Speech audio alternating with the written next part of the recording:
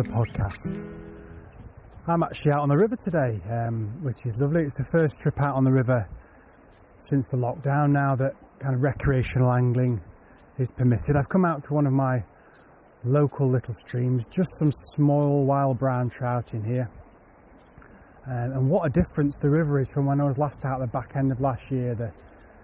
The trees are absolutely laden with green leaves now. The banks have erupted in vegetation, and there's a big tunnel of green in front of me with the river running through it. The birds are singing, we're fully into spring now, and it's strange for me because with what I do, I'm out on the river often, 2 or 3 times a week, and I get to see gradual changes in the seasons and gradual changes in the fish as they change from feeding to spawning, but I've not been out since kind of grayling time last year, so it's all very different, which is lovely.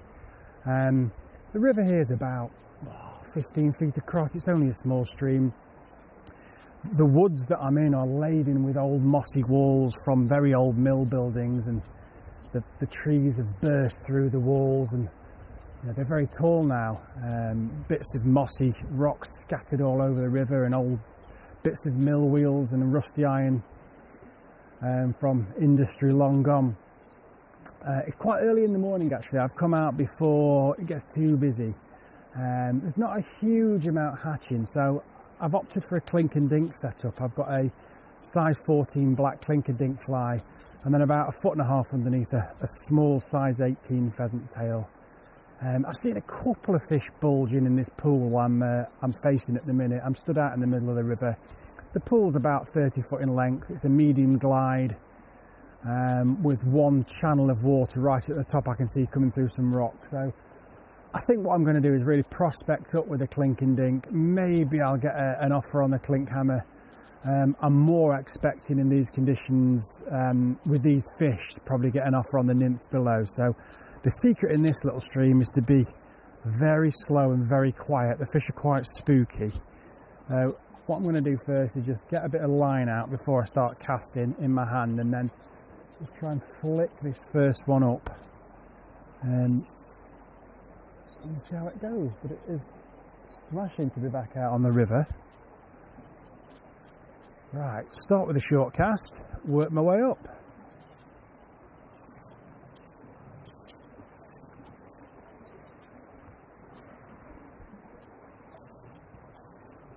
I've not cast a fly rod for about 4 months or something like that. It feels lovely to be back on it. So I can see the Klink hammer sitting beautifully, and that little 18 pheasant tail will just be trailing down the river behind it, and I'm hoping these fish haven't seen a fly for a while, but I don't think with these particular fish in this river that's going to make it any easier. They are really, really spooky. The rod I'm using today, 7.5 foot free weight. I've got 9 feet of tapered leader, and then around 2 feet of tippet on the end of that, just on the lip of the pool here, and I'm just suffering from a touch of drag, so I'm making a slack line cast. I'm just going to move up a foot now. I've fished that lip of the pool out, and that will improve the presentation of the fly a bit. Right, I'm dropping this fly a bit longer, a bit further upstream now.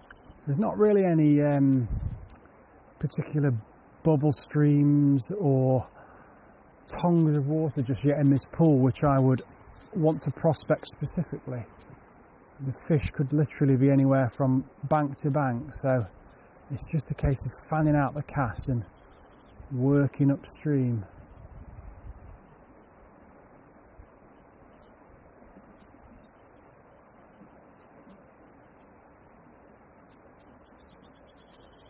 Right, get the old wading stick, plod up one. It's one of those slightly uneven bottoms on this stream, and it's often a lot deeper than you think it's going to be. One of those streams where you're stepping off the bank thinking you'll be up to your calf muzzles, and you're and then you'll suddenly, before you know it, you're up to your waist. I'm going to try dropping some there over the right hand side of the stream.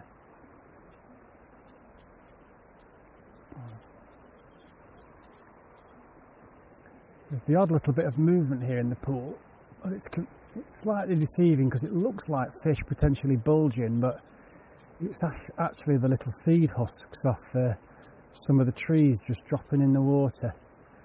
And you don't see them drop because you're watching your fly, but out the corner of your eye you'll just get drawn to a little bulge, and if you don't quite know what you're doing, you'll be covering seed husks all day instead of fish. Right, another few steps up. Nice and gentle.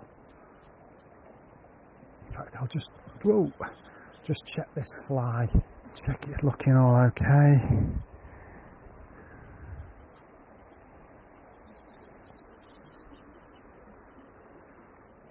It's a beautiful little woodland stream that. If you were to imagine a babbling stream through some green woodland with the sun dappling through the trees, you'd picture that now. That's exactly what it looks like. There's a little fish just turned over on my left side here, just off the rock. It's a difficult cast, but I'm going to try and cover it. That's about on it. Probably a bit short, that. Oh, I missed it. Yes, the Klink hammer shot under there. I think it nobbled the nymph, but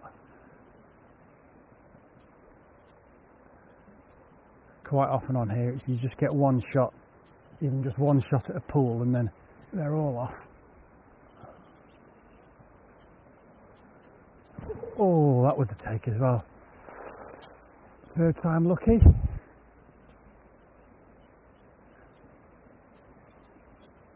No. Check this fly again, because I'm going to check that looks alright. Let's check this nymph underneath. Yeah, that looks good.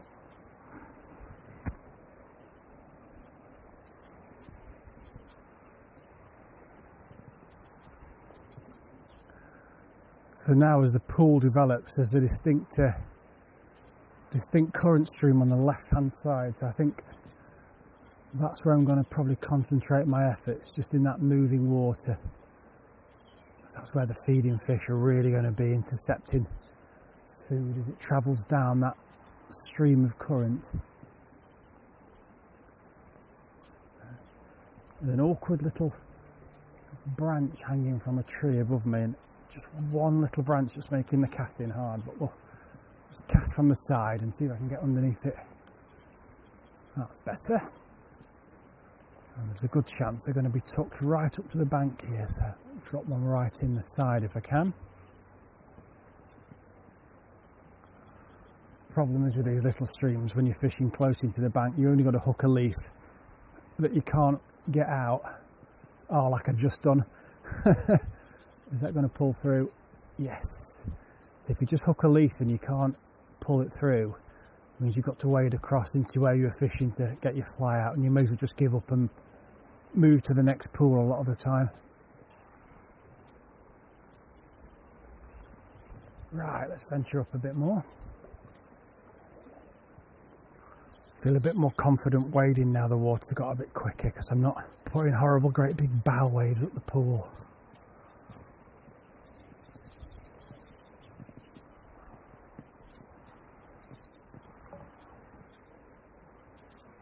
Right, that's right on the current stream there. Oh, that ducked under close by, and I'm thinking it was probably just a rock.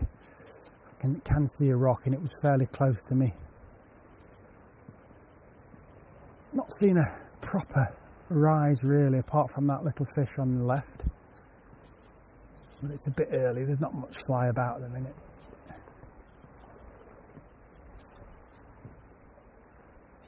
Oh, I'll just drop one onto this still water just in case. I think it's probably shallowing up a bit here in front of me now. They are great flies for fishing this kind of turbulent water, the Klink hammers. These have got nice big bright pink foam posts, pink posts on the top. They're not foam but yarn posts, and they really do stand out even amongst the glare. You can pick them out.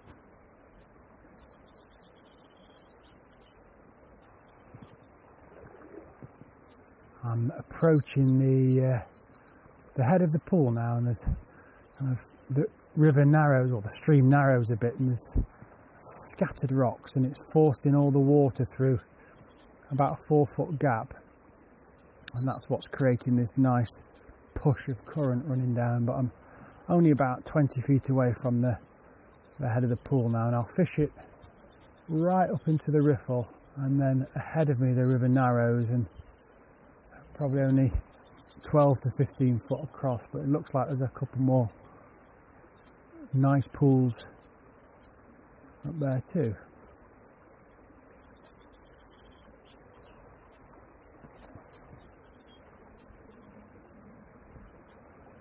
Right, I think we're nearly done here. I'm only a couple of feet, a couple more casts and I'll have fished this out. A couple of half takes maybe. Pretty sure at least one of those when I covered that fish was a take on the nymph, but unless you actually feel that bump you can never be 100% sure.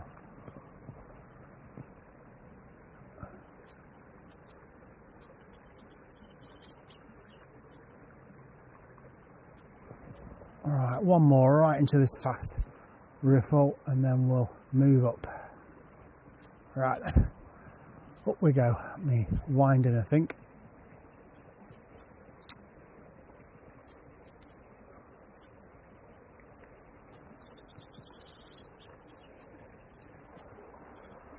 So we've got a few columns of midges starting to appear in the shafts of sunlight now that are penetrating through the trees. Difficult cast here. It's behind me is just very low branches, so not sure the best way of approaching this as a cast actually.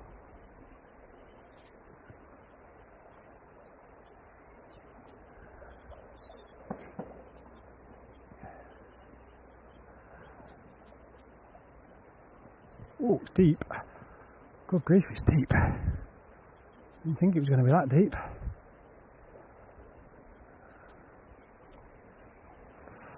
Right, how am I going to cast here?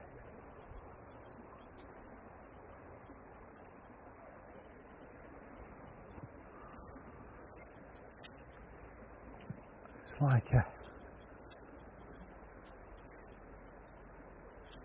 I'm to do just a basic. I never like to use the F word as an instructor, but it's almost a flick just to get it out. Yo! Take it the Klink hammer and I missed it. In fact, to be fair, I don't necessarily think it actually took it. I think it just came up and slashed its tail at it and swirled at it, which they often do with these bigger flies. They just can't help themselves and they come and bulge and slash at it, trying to sink it. That was a take as well. Yeah, they're coming up to the Klink hammer, but they're not really taking. They are bulging, but you've got to strike anyway. Just that occasionally you get that fish that looks like it's bulged and it's actually sucked it down. That was nice to see though, some reaction to the fly.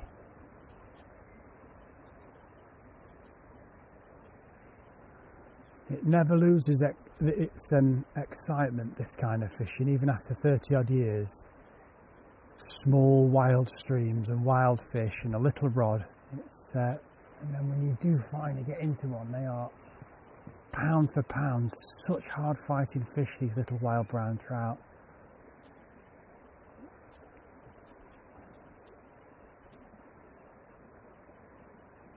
Might be time to move up a pace. I have 2 or 3 reactions to the Klink there. Oops, that was a poor cast. That's better. it only takes one, just have a rush of blood to the head and we're in. Right then, one more cast here I think.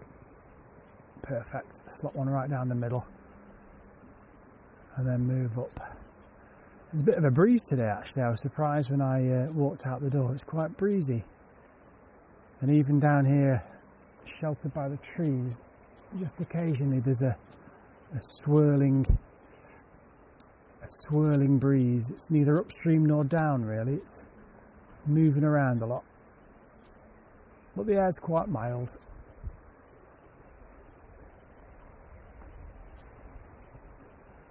Lots of midges now. Right, creep upstream. Try not to drag this wading stick. What I'm walking on here is feels like a shelf of very flat bedrock, and there's always a danger, I've done it before, when you're walking along a shelf of flat bedrock, is that suddenly you step off the end and take a dunk. I once did that in the River Swale in Yorkshire, but luckily it was nice and warm and the water was quite refreshing. Right then, I moved up a bit and dropped a longer cast out, which is now just meandering down the left bank. There's a rock in the centre of the river which is splitting it into two here, so I've got two kind of tongues of current moving down left and right bank, and even in the middle there's a reasonable glide, so again fish could be bank to bank here I suspect. In this little pool.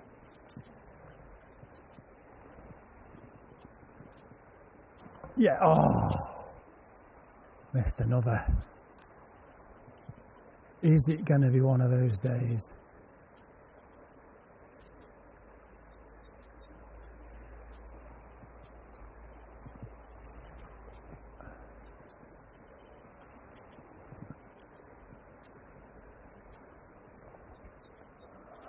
Shift up, lots of midges now.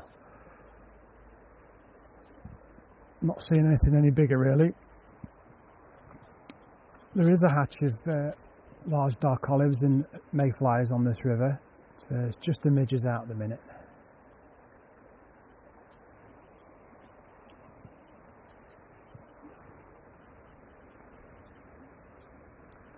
Right, move on up again. I think I've got probably 2 or 3 more moves. I'm in, and it's all gone wrong. Oh no. Of all the times I thought I would move up, and I've moved up just with the last bit of drift left, and a fish took the nymph, and I was overextended in line and slack line, and it just dropped off. That's my own fault.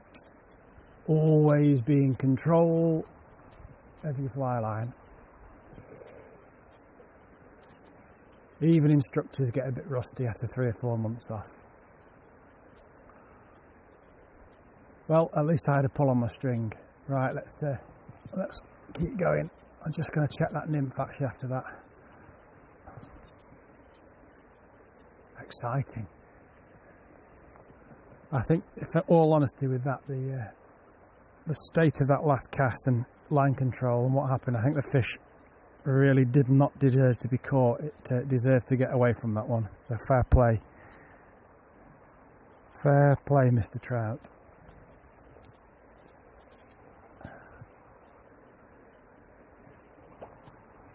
Right, last cast in here I think, and then we're on to the next pool. Next pool looks a lot smaller.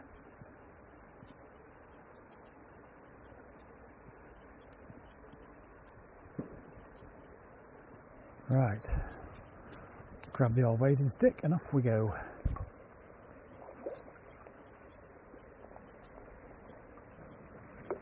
Right, this pool's only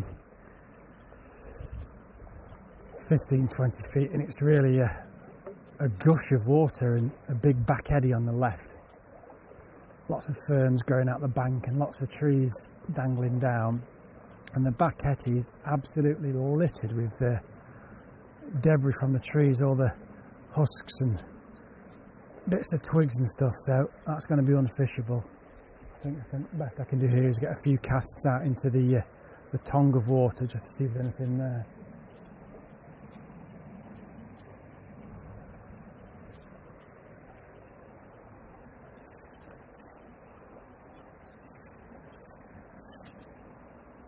Just short little taps really, just like we were fishing a spider, and just work up this tongue of current. Keep my wading stick in my hand. Not really expecting much here, maybe just off the seam there might be one.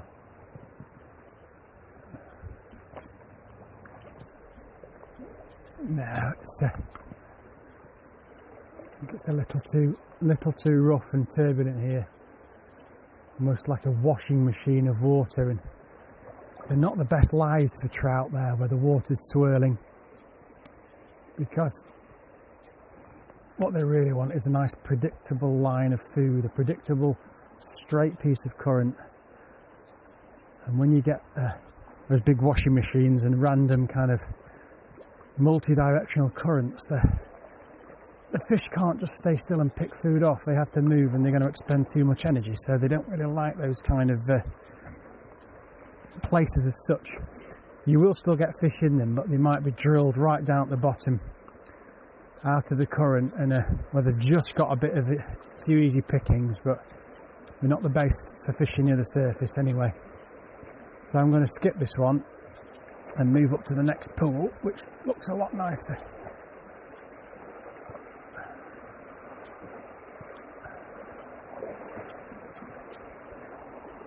Right, I'm casting again. Looks fairly deep this actually. I'm just having to cast under some, I'm stood under a big canopy of trees as I'm casting. It's just making it hard, and then I'm just over the lip of the pool, so again flat line cast here just to stop the drag is essential.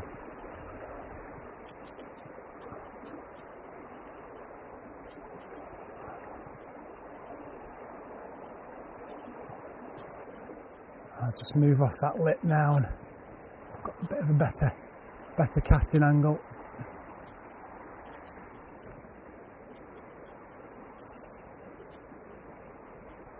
It's strange for me to have these kind of days to get on the river. Normally I'm back to back instruction and coaching and guiding at this time of year, and rarely get grab an hour or two every week, but to come out in the morning and actually get to fish on a spring May day is very unusual.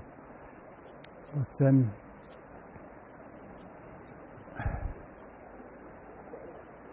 right, so there's a downstream wind here, and with this 3-weight and the Klink and Dink and the nymph, it's just making casting fairly hard actually.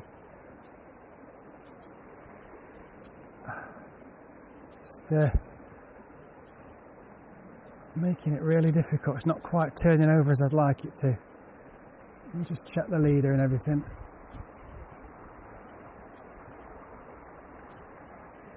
Fly looks good. Yeah, it's just a nagging kind of downstream wind, and then the way the trees are set up behind me means I can't quite load the rod as I'd like. But there you go, that's small stream fishing for you. I'm not going to make the same mistake as before and start to walk up as my drift is still finishing, because I don't want to lose another. Right, there's one bulge there. Let's try and cover that. I think 2 or 3 feet further up. Oh, I've treed it. There we go. I'm in the tree. Let me go behind me and get this out. Luckily it's behind me, so I can not going to disturb any fish. Stuck in the cow parsley, as we used to call it. I don't know if people still call it cow parsley. That's what we used to call it as we were kids.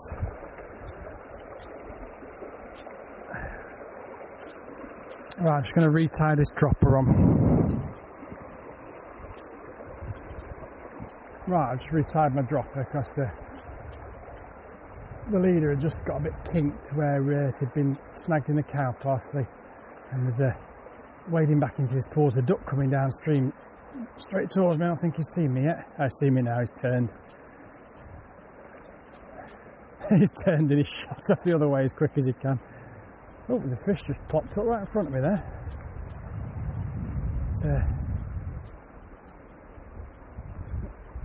That wind is really pelting down the stream now.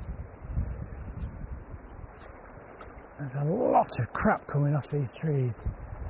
Oh, wading is hard. Oy. Really uneven here. It's going from ankle deep to knee deep within a step and then back up again.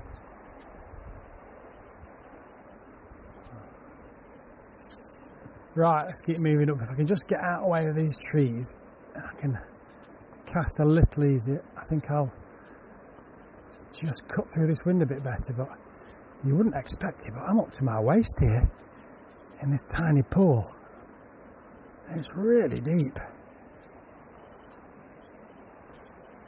I really wasn't expecting that. Oh, it's turning over much better now. Just got a bit more space to make my cast. Oh, I don't want to go any deeper. Oh God, it is going deeper as well. It's I've never waded up this pool before. I did not know it was going to be this deep. Tell you what though, the water's still cold. Got my left hand's just in the water now, and it's pretty chilly. I'm surprised how cold that is. I would have thought with the weather we've been having, this water temp would have been a lot warmer.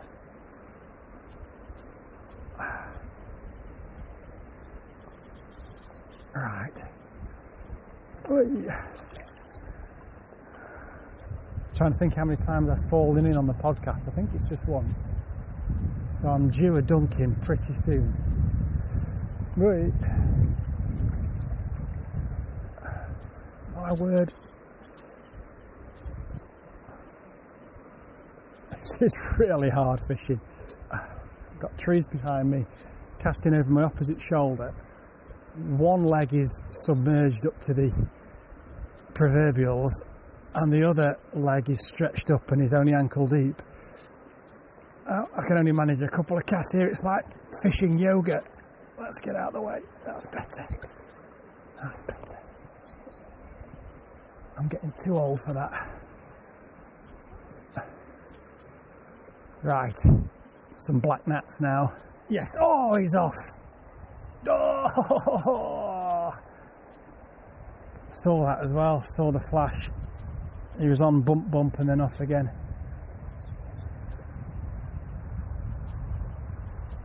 It's only a size 18 nymph this, so quite got the gape of the hook sometimes. But yeah, I say it feels sharp, and then I often press it against my thumb, and actually I think that's just lost its edge. That I might replace that with a new nymph. I think just feels slightly blunted. Let's pop a new one on. Well, that's two I've lost now. Oh, I saw that flash of gold and bump. Right, same fly on again, little size 18 pheasant tail. This one feels definitely sharper. I'm not blaming it on the blunt hook. I think it was still sharp enough to hook one, but once you get the thought in the head that your hook point's been dulled a bit, that's it. You can't continue fishing with it. You've got to put another one on. So I'll drop it back in where that fish took, and you never know, he might have another pop at it.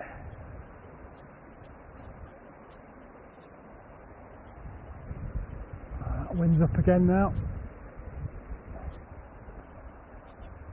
Right, let's push upstream a touch.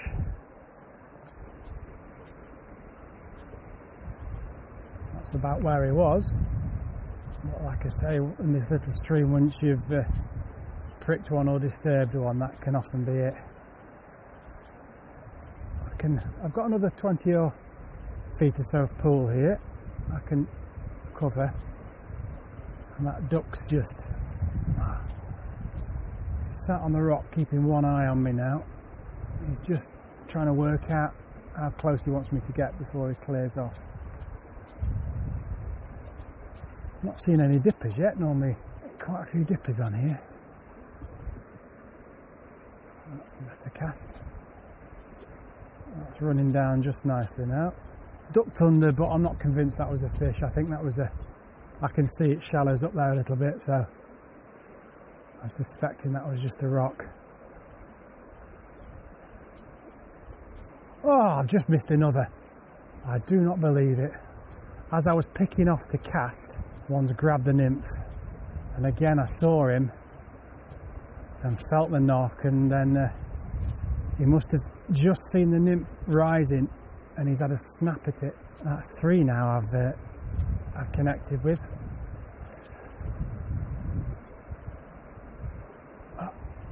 It's all part of the fun. I think it's what makes this this kind of fishing so much fun. You know, the wading and the little pools and the crafty little fish, and it's so interesting. There's so much going on, and the fish are just seeming to get the better of me today. But that's fair enough. That's what fly fishing should be. It should be. There should be days and times where the fish win. And if your technique's not quite on it, then you either get lucky or you can't really complain. Right then, let's move up. I'm just going to wait till my drift finishes. I just dropped it back in where that trout took, just in case he wants another go at it. But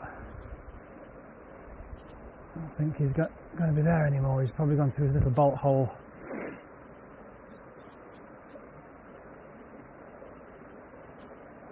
I'm going to get across the other side, I think. How deep is it going to be there? Is it still deep? No, it's shallowed up a bit now. And then I can put a cast over my proper shoulder, as it were, and just present the fly with a little more ease. There we go.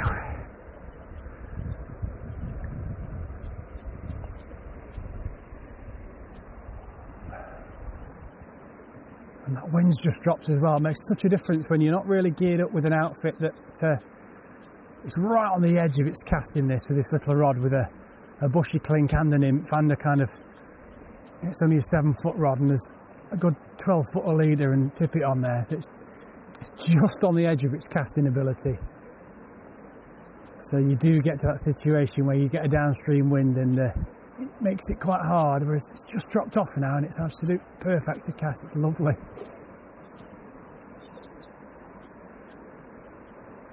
Right, I think we're done for this pool, and then we're done for a while. I'm going to have to get back on the path. There's nothing really worth fishing now for 100 yards or so, so I'll have a couple more casts into this nice riffly bit here, and then I can find a way out. Yes, there's just about get out here, I think.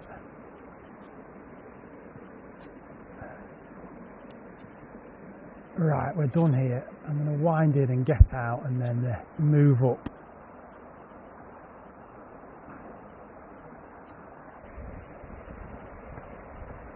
And the bluebells are still out, which is beautiful in the woodland. It's carpeted with them here. Right, I'm just back down into the river. Further upstream, just got off the path. Getting quite busy now with dog walkers. And I think this is my last bit of fishing for today, really. I need to get across a touch more, so this is my last shot. Actually netting something. Otherwise it's going to be 3-0 fish. Right then. The river's quite wide here. It's a good, well, wide for this river anyway. It's 15 or 20 feet. And there's the river actually splits in two above me, so I've got two separate little, well, the main river and a tiny little carrier that comes in on my right, and there's 2 or 3 different current streams snaking in at the top, and that's where I'm going to try and drop the fly. Like I say, I've not really got much of a room for error here. I'm just going to work a bit of line out, starting close in. You can see where I want to be. It's beautiful here. The banks are absolutely covered in bluebells on my left, and then there's a meadow, and the sun's shining on the meadow, and the wildflowers are all swaying in the wind. It really is pretty. There we go. It's just where I want to be, just there. No. Right, try a bit to the left.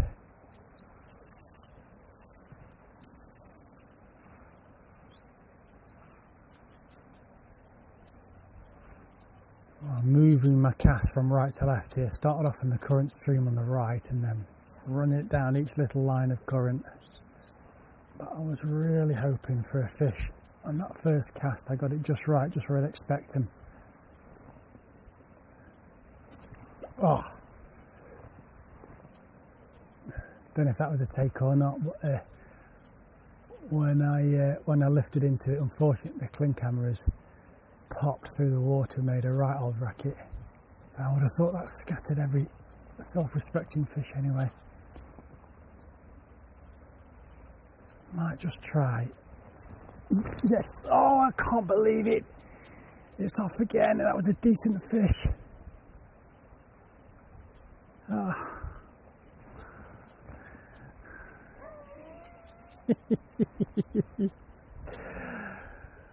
Oh, that was a nice trout for this stream, that was.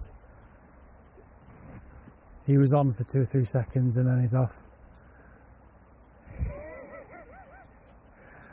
There you go. I don't think I need to say any more about that one. It put a real bend in my rod, that, and a thump, thump, thump, and I saw it at the surface.